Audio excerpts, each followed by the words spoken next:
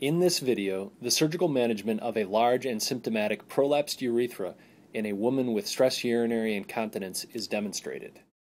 This 56-year-old postmenopausal female with long-standing stress urinary incontinence presented to this institution with a 3-month history of a painful and bleeding prolapsed urethra. Urethral prolapse occurs when the mucosa protrudes beyond the meatus, causing vascular congestion and edema. Differential diagnoses include urethral carbuncle, malignancy of the urethra or vagina, condyloma, polyps, periurethral abscess, trauma, and in rare cases, prolapsed bladder, prolapsed ureterocele, and ectopic ureter. The exact etiology of urethral prolapse is unknown. It is a bimodal age distribution thought to be associated with the hypoestrogenic prepubertal and postmenopausal states.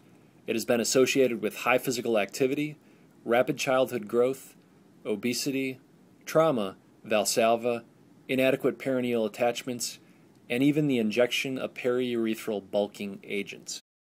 Symptoms are usually minor in girls and more severe in postmenopausal women. Most present with bleeding from the friable and edematous mucosa, and it can also be associated with dyspareunia, hematuria, and lower urinary tract symptoms. First-line treatment options include topical estrogen cream, steroids, sitz baths, antibiotics, antispasmodic drugs, and/or observation. Indications for surgical treatment include strangulated urethra and continued dyspareunia, pain, and bleeding. Various treatments have been described and include excision and suture reapproximation of the mucosal edges, ligation of the prolapsed urethra over a catheter with eventual tissue sloughing, cauterization, cryosurgery, bladder neck suspension, and urethral fixation with a retropubic sling. We proceed with the modification of the Four-Quadrant technique in the excision and repair of urethral prolapse. The patient is positioned in dorsal lithotomy. Next, a weighted vaginal speculum and stay sutures for labial retraction are placed. An 18 French metal sound is then inserted into the urethra, allowing for easy placement of 4 holding sutures into the 4 quadrants of the urethra.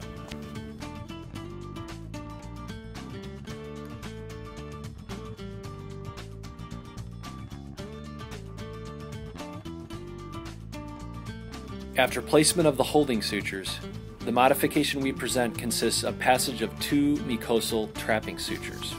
They are placed before excision of each quadrant to prevent the retraction of the inner urethral mucosal edge into the bladder. The metal sound is removed, and then the first trapping suture is placed in the vertical plane by entering on the dorsum of the outer base of the prolapsed urethra, passing through the tissue, and entering the inner base of the dorsal urethral mucosa. Once inside the urethra, the needle is passed into the ventrum of the inner base of the prolapsed urethra, through the tissue, and out through the outer base of the ventral aspect.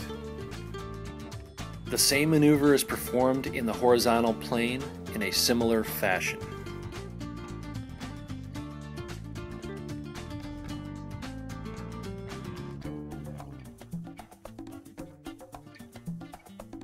Each quadrant is then excised.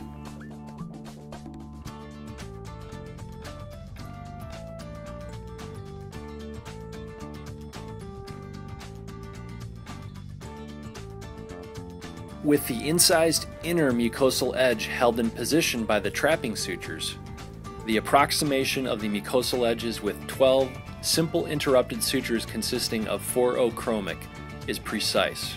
Here, the 2 trapping sutures holding the inner mucosal edge in position previously have been removed. A Foley catheter was then inserted, and a tension-free vaginal suprapubic suburethral sling was subsequently placed. The patient had the catheter removed on postoperative day 3, and to date is without symptoms.